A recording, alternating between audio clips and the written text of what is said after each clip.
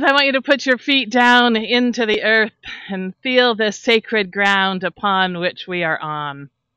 Allow the beautiful breeze to blow through you and feel the spirit that is within us and amongst us. See and feel the strength of the sun, and know that with it comes the strength of the Son, Jesus the Christ. As we gather here on the traditional territories of the Anishinaabe and the Haudenosaunee peoples, the Huron and the Wendat, we gather as family.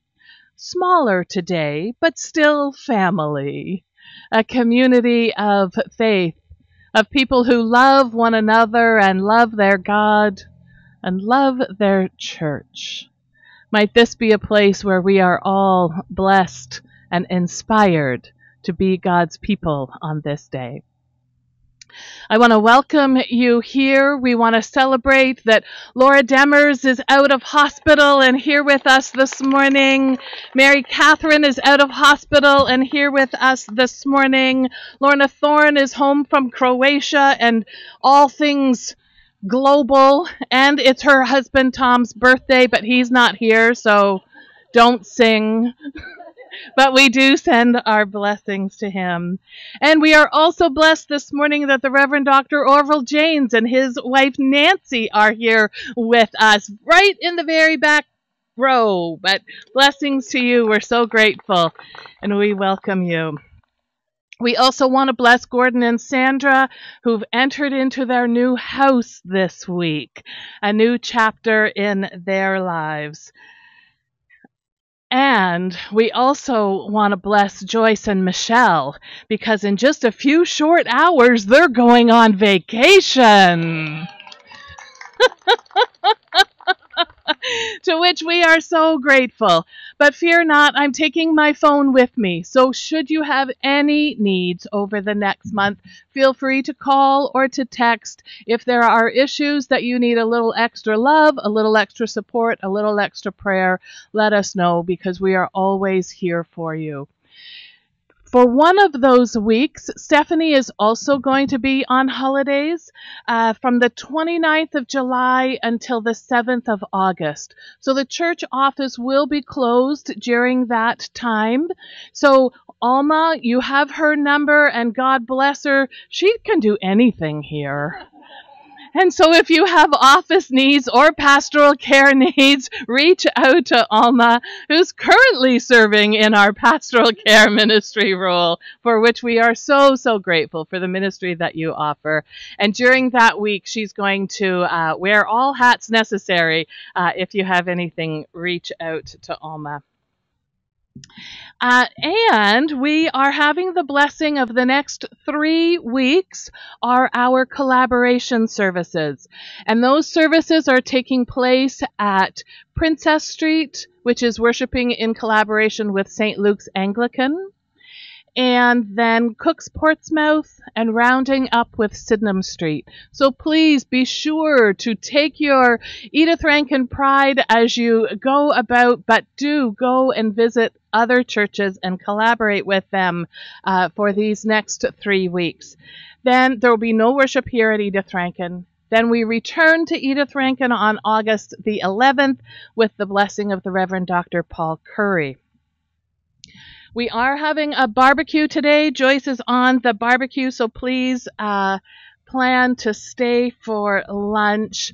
And everything we're doing today is out of the soft-covered More Voices hymn books. If you didn't pick one up on the way in, give a wave, and Alma will be happy to deliver one for you. Excellent. Any other announcements of folks that I forgot? Perfect. Oh, got it. All right, friends, let's come and praise your Maker. Let's come and worship the Lord. Let's sing together our introit. It's on page 2 of More Voices. Come, all you people.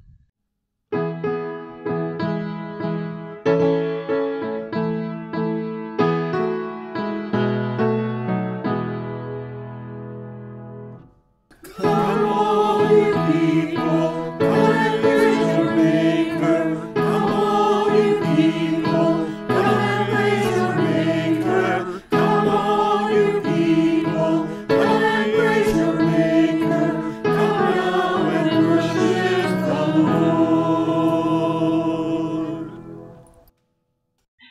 Friends, here in this place, we are family. Sacred community that loves one another, who are called by God to come and worship, who are called by Jesus the Christ to come and follow, who are called by the Holy Spirit to come and rejoice. We are called on this day to gather to listen,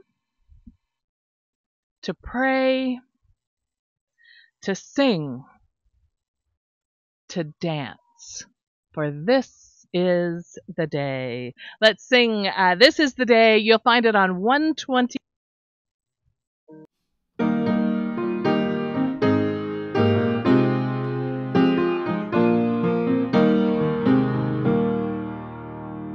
This is the day that God has made. We will rejoice and be glad. This is the day that God has made. We will rejoice and be glad. Singing hallelujah, singing hallelujah, singing hallelujah. We will rejoice and be glad. Singing hallelujah, singing hallelujah, singing hallelujah. We will rejoice and be glad. This is the day that God has made. We will rejoice and be glad. This is the day that God has made. We will rejoice and be glad. Singing hallelujah, singing hallelujah, singing hallelujah. We will rejoice and be glad. Singing hallelujah, singing hallelujah, singing hallelujah. We will rejoice and be glad.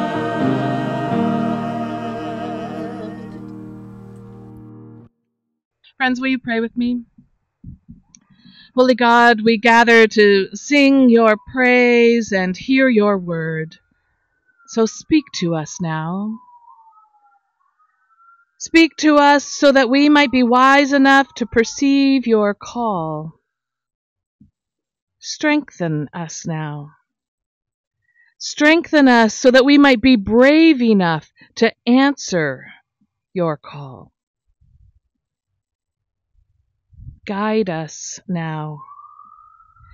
Guide us that we may follow you wherever you would have us go, so that in this summertime place we might go fishing and fish for justice and peace, mercy and grace, forgiveness and reconciliation. We pray these things in the name of Jesus the Christ, the true fisher. Friends, let's stand and sing together.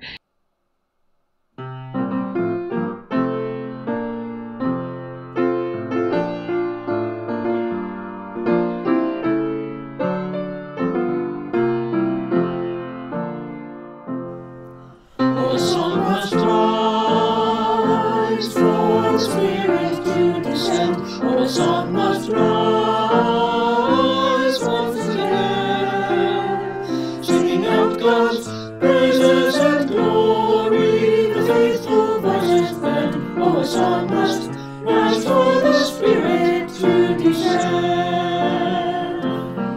From the mountains to the valleys, from the desert to the sea, a song must rise once again. From the voices of our leaders, the voice of you and me, a song must rise for the Spirit to descend.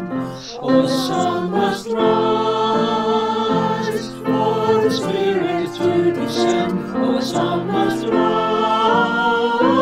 once again, singing out God's praises and glory, the faithful voices blend. Oh, a song must rise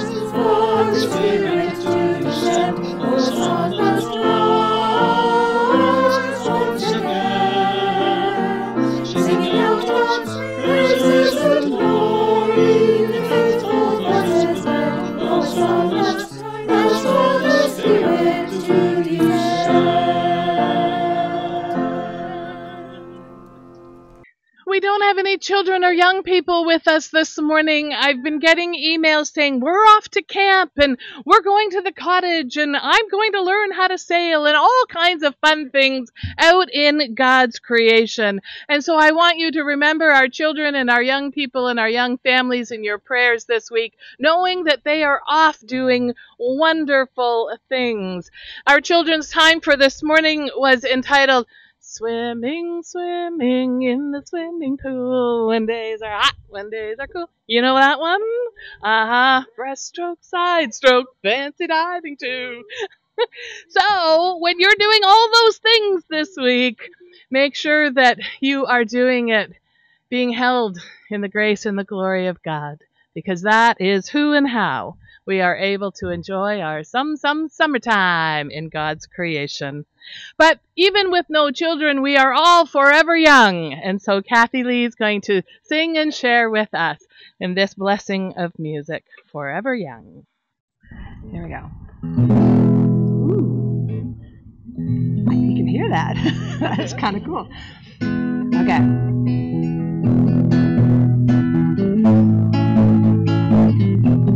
Oh, no, sorry. I knew I'd forget. I've got a capo thing. Put the capo on, and then I can go. Okay, forgive me if it's not in tune. Okay.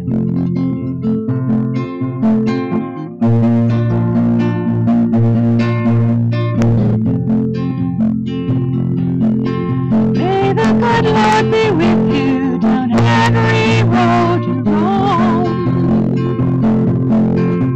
and may sunshine and happiness surround you when you're far from home. May you grow to be proud, dignified and true, and do unto others as you'd have done to you. Be courageous and be brave, and in my heart you'll always stay, forever young, forever young.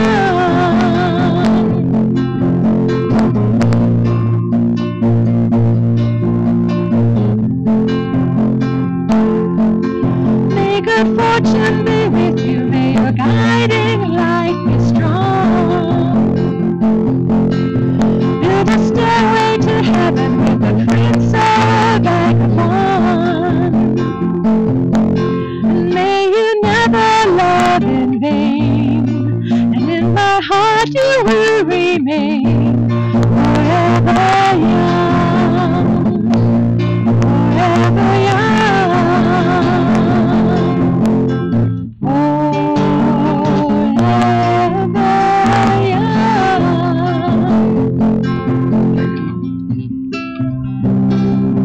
Where's me up?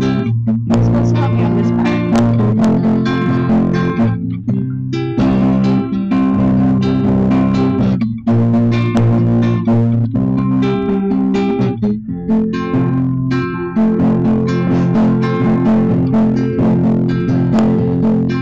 And when you finally fly away, I'll be hoping that I served you well. All the wisdom of a lifetime, no one can ever tell. But whatever road you choose, I might behind you, win or lose, forever young, forever young, forever young,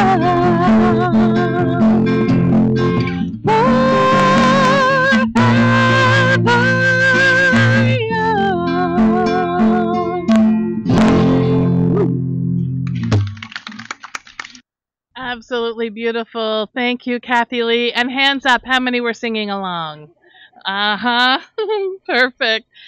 This is the time in our summertime worship where I always ask out who would like to read scripture this morning.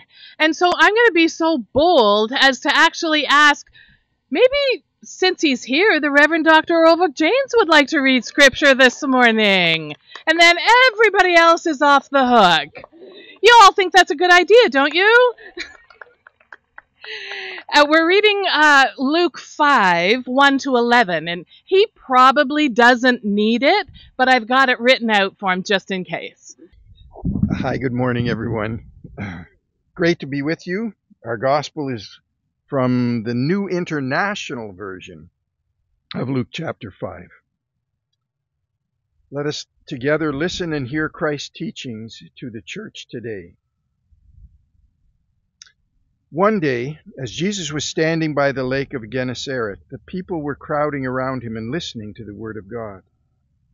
He saw at the water's edge 2 boats left there by the fishermen who were washing their nets. Jesus got into one of the boats, the one belonging to Simon, and asked him to put out a little from shore. Then he sat down and taught the people from the boat. When he had finished speaking, he said to Simon, "Put out into deep water and let down the nets for a catch." Simon answered, "Master, we've worked hard all night and haven't caught anything, but because you say so, I will let down the nets." When they had done so, they caught such a large number of fish that their nets began to break.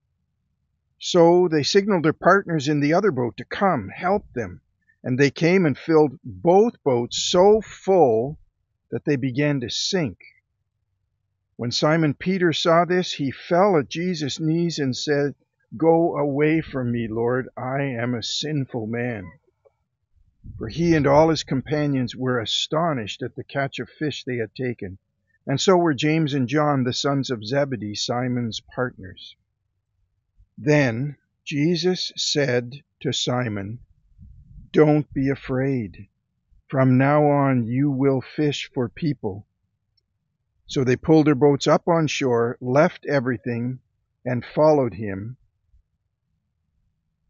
For the teachings of God in Scripture, may we all be learners. For the directions offered by Jesus, may we all be followers. For the blessings shared by the Spirit, may we all be blessed. And for that, all God's people can say together, Amen. Amen. Just for the record, I'm not going to go to church next week, just in case I have to do something.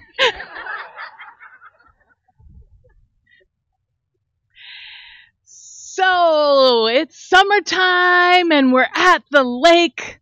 Let's go fishing.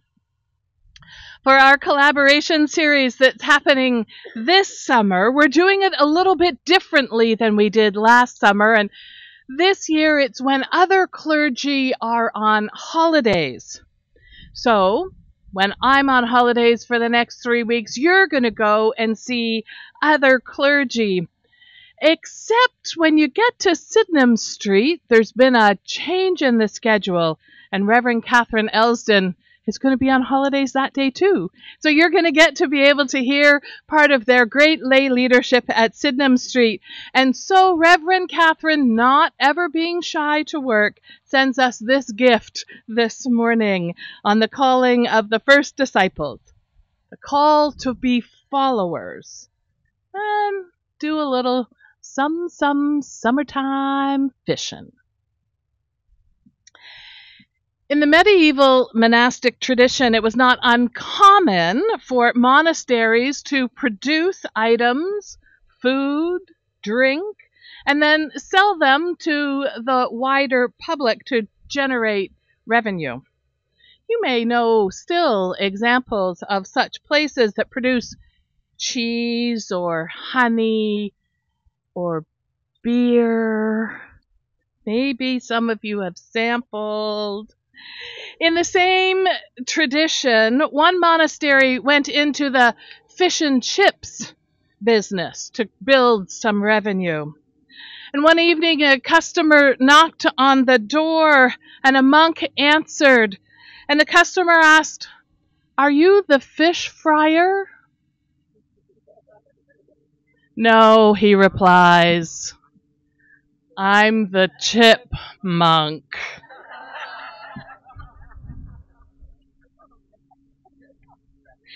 Now you can decide whether you're happy or not that Reverend Catherine's going to be on holidays. Fish and fishers are the theme of the gospel reading that we had for this week. Do we have anyone who loves to fish with us? We've got fishers. A bride last week, a fisher this week. You can do it all too. Most fishers have a great story to tell. And the story and the fish usually get bigger the more times that you tell it. And maybe the same is true for our gospel reading this week as well. Dragnet fishing is what Simon Peter and his team were doing when they encountered Jesus on the shorelines of Collins Bay that back then they called the Sea of Galilee.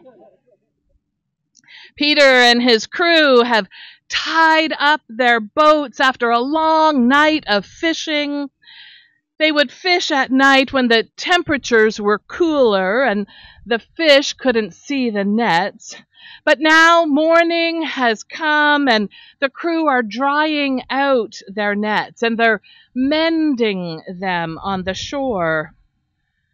And the fishers are tired and disheartened, but they have to tend to their gear because putting their nets away wet would cause them to deteriorate quickly. So as they are going about these tasks, they see a growing crowd. They've come down to the shoreline to meet Jesus and hear what he has to say. Now this story takes place very early in Jesus' ministry still. Jesus had spent 40 days in the wilderness and a time of trial and spiritual discernment. And then he was beginning this time of traveling and teaching. Now, like all good prophets, he was plain out dismissed from his hometown of Nazareth, but he travels on and he offers to all that he meets spiritual and physical healing. In Capernaum, he enters into the house of Simon Peter's mother-in-law and heals her of a fever. My sister is very sick with COVID this morning, and so I want you to send from the shores of Collins Bay, otherwise known as the Sea of Galilee, Jesus' healing to my sister in Toronto. Jesus' tour of teaching and healing continues, and interest in him starts to increase and spread out a little from town to town. Interest to the extent that a real crowd starts to form on the morning on the banks of the lake. People came from Amherstview. People came from Bath. People came from Gananoque to hear this man called Jesus. It got to be that the crowds were growing and they were pressing in on him, and he thought, there needs to be a better way. I should get out on a boat so that people could see me and hear me. And so he says to Simon Peter, let me use your boat. And he rows out a little from the shore. Simon Peter must have agreed, because before we know it, there we see Jesus sitting on the boat and teaching the crowd. It's not actually recorded what he said or what he was teaching, but the most memorable lesson evidently is what happens next. Because after he says to Simon Peter, put out into the deep water and let down your nets for a catch. In between the lines of the text, you can hear Peter groan and sigh. He just finished a long night of fishing that proved absolutely fruitless. He's already dried his nets. He and his crew are tired and ready for bed. Master, He tells Jesus, "We've worked all night, but have caught nothing." Peter is hesitant and skeptical. He doesn't want to do it, but something inside of him nudges him to try, to take a chance. Perhaps he has seen or heard enough about the character and the power of Jesus to trust him. Maybe he is testing Jesus. Maybe Jesus is testing him. But Master, he tells Jesus, "We've worked all night and we have caught nothing. Yet, if you say so, I will let down my net. If you say so, I will let down my nets." So they row out into deeper water, let down the nets, and of course you know the ending of the story. They haul in such a big catch that they need to call over their partners and their friends in the other boat to help them. Such a catch that the boats are weighted down and threatening to sink. How wonderful and surprising and scary this must be. But what incredible luck after such a discouraging night. But that's not Peter's reaction. He understands immediately that this actually has nothing to do with fish and everything to do with the identity of Jesus. Simon Peter falls down at Jesus' knees and says, "Go away from me, Lord, for I am a sinner, a sinful man."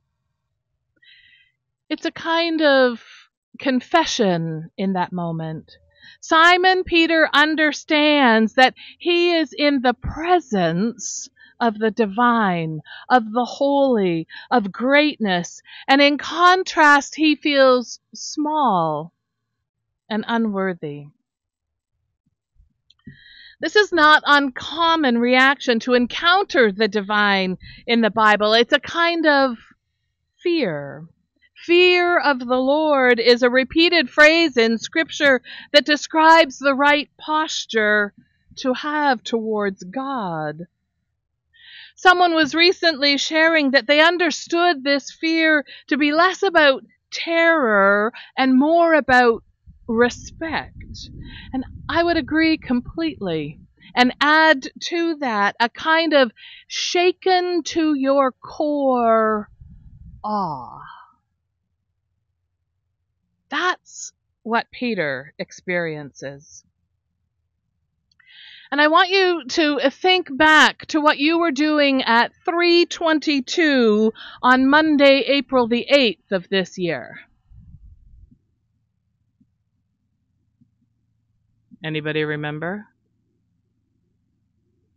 3:22 on Monday, April the 8th of this year. We were all heaven bound, watching the solar eclipse. We'd all read about the eclipse. We all had some understanding of the path of totality and felt blessed that we were in it. We all had some basic understanding of the science that was happening.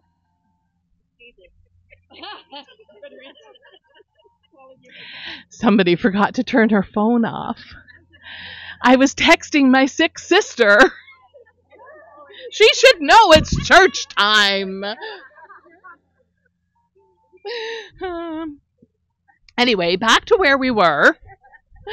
We all had some basic understanding of the science of what was happening, but nothing actually could prepare us for the feeling of it, unless we had been around 700 years ago when it happened last.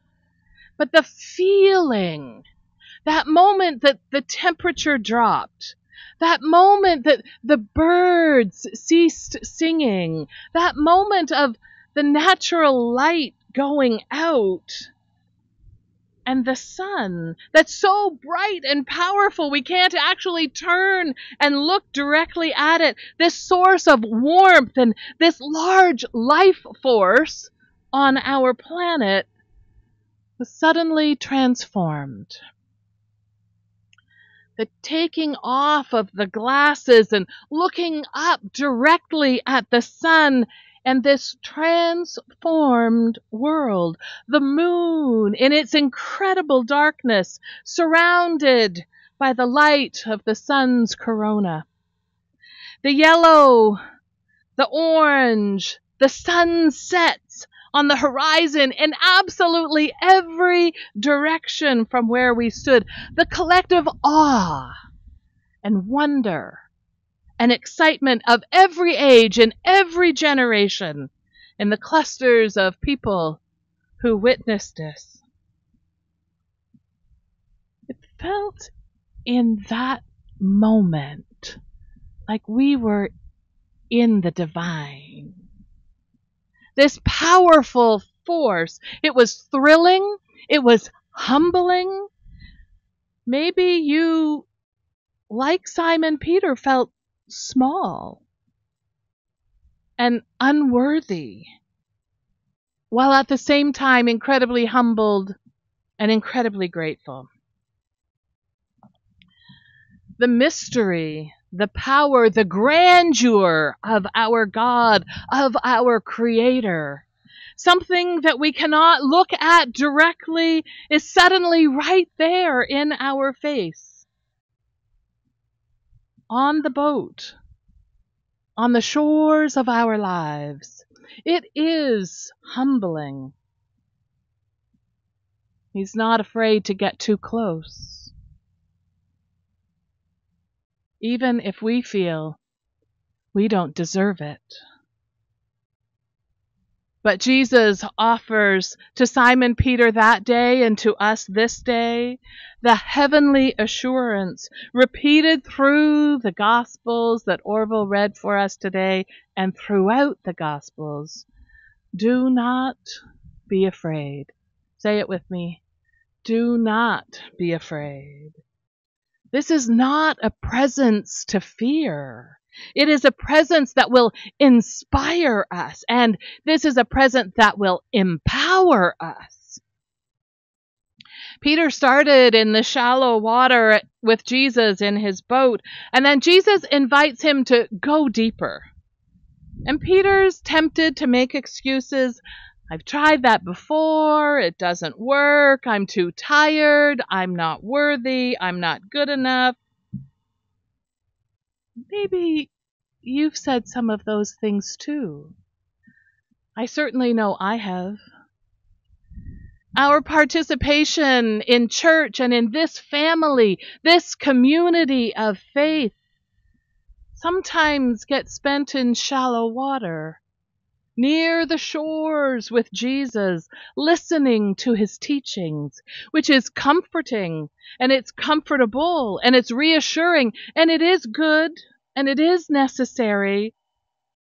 But inevitably, Jesus is calling us to go deeper, to take action, to get out deeper with our spiritual practices, deeper with our self-reflection, deeper with our commitment, deeper with our care for one another.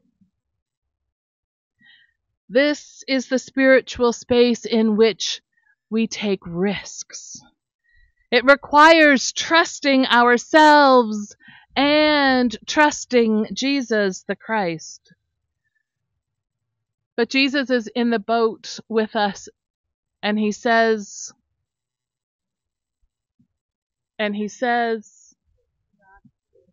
do not be afraid. Do not be afraid. And then he says to Peter, don't be afraid, because from now on you're actually going to catch people. To which Peter does a what? But immediately afterwards, Peter and his fishing partners rowed ashore, and they commit to following Jesus. Peter himself has gotten caught up in Jesus' movement. He wasn't coerced or manipulated. The very questions we asked our bride and groom last week, did you come here of your own free will? He listened. He watched. He experienced. And he experienced transformation. Something profound happened in the presence of Jesus, and he was caught up in the Spirit. In this moment in our world, where people get shot unnecessarily, in this moment in our world, when there is great doubt about who we are as individual people, as a community of faith, as a nation, as a world, where people sometimes feel worthless, we need to be caught in the net of Jesus' reassurance and love that says, do not be afraid.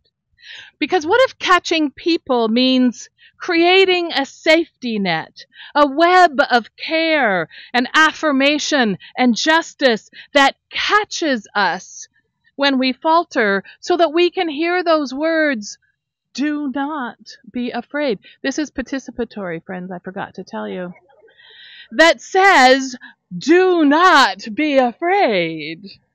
What if catching people actually means fostering a spirit of joy and support and possibility and abundance that catches on so that people can hear, do not be afraid? And what if catching people actually means it's a spirit of love and grace that people get caught up in, that take hold and won't let us go, that moves in our hearts and our lives so that together as individuals and as a family, we might hear, do not be afraid. Peter says yes to Christ's invitation, and it sets his life in a new direction. It's the beginning anew. A new beginning that we are invited to also. It's an adventure of faith. It's the camping season of our lives.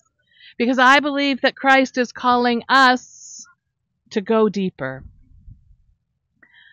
Yes, maybe we have excuses or insecurities that might be holding us back. But let us individually and collectively hear the words of Jesus that say, do not be afraid. Let us grab hold of the net, trust in the Spirit of Christ, jump in the boat with Jesus, and do a little summertime fishing. And for that, all God's people can say, Amen. I hear we have some fishers amongst us and within us. That is good news. It is time for us to gather our hearts in prayer. I want to hear from you.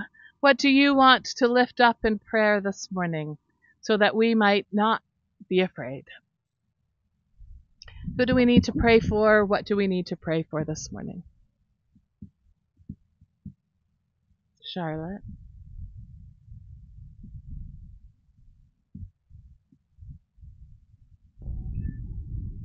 Mm-hmm. Carolyn May.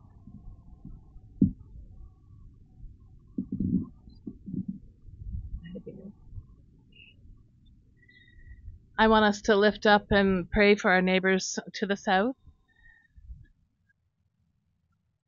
When we don't agree, we can talk. When we don't agree, we can find another way. It is not the way to shoot one another. Indeed, David.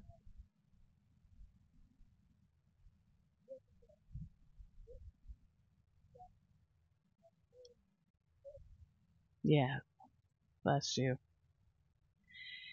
So take a minute to feel your presence in this space. For the prayers of the people, we're going to sing from 156, and we're going to dance with the Spirit. We're going to sing, I'm going to speak, we're going to sing, I'm going to speak, we're going to sing. 156, let's dance with the Spirit. Dance with the Spirit early in the morning, walk with the Spirit throughout the long day. Work and hope for a new life of morning, listen to the Spirit to show you the way. Dance with the Spirit early in the morning, move with the Spirit throughout the long day. Work and hope for a new life of morning, listen to the Spirit to show you the way. Dance with the Spirit early in the morning, sing with the Spirit throughout the long day. Work and hope for a new life of morning, listen to the Spirit to show you the way. Let's pray. God, giver of all good, you continually pour your blessings upon us. Age after age, the living wait upon you and find that your faithfulness has no end, that your care is unfailing. We praise you that the mystery of life is a mystery of infinite goodness. We praise you for the beauty and the bounty of the earth, for day and night, summer and winter, seed time and harvest, for the varied gifts of every season. We praise you for the shores of the seas of Galilee and Collins Bay, all the places where Jesus taught and Jesus' teachings continue. And we give you thanks for our ability to go deeper and fish for the love, compassion, and goodwill of all people, so that together we might dance with the Spirit. Dance with the Spirit early in the morning, sing with the Spirit throughout the long day. Work and hope for a new life of morning, listen to the Spirit to show you the way.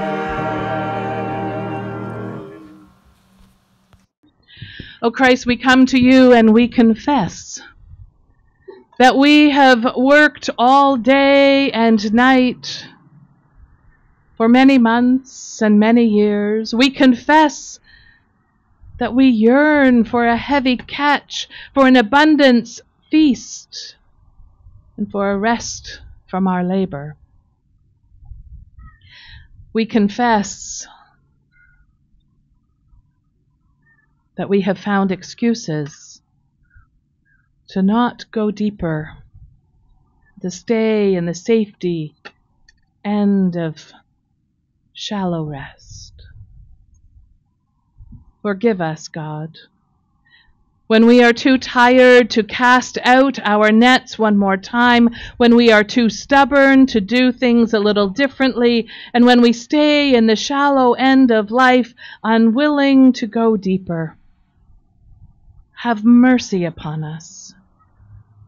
When we are too afraid to dive into the deep waters and take a risk, even when we know that you will affirm us in the end. Grant us, God, that we may proclaim your word, work for your realm, and trust in your promises.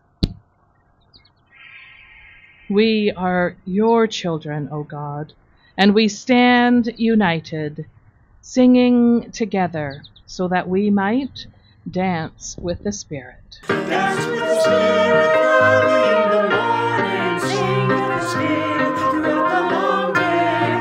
Work and hope for a new life of morning, listen to the Spirit to show you the way. For these and all our prayers, all God's people can say, Amen. Amen. I'm going to invite you to stand as you're able or comfortable, and we're going to sing our closing hymn together.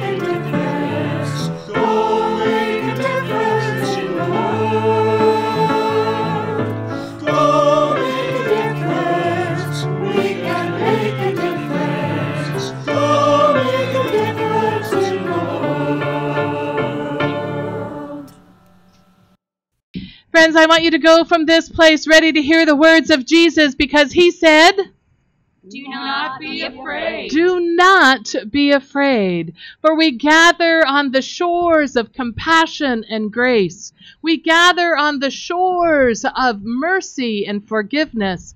We gather on the shores of teachings of love and love and love. So go from this place ready to celebrate holidays, ready to explore and collaborate with other congregations, and ready to hear the words of Jesus that say, do not be afraid. And all God's people can say, Amen.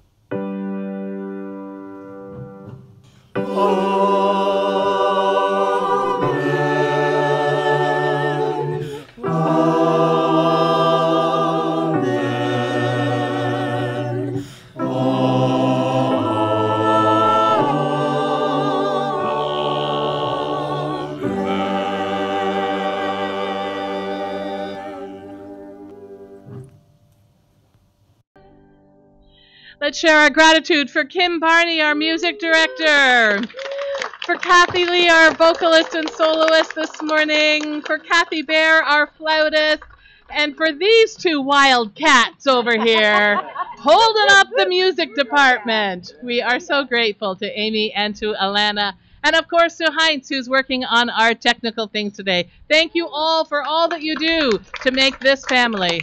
And you can thank Joyce and Lorna when you go over and grab a hamburger. Please stay for the barbecue this afternoon.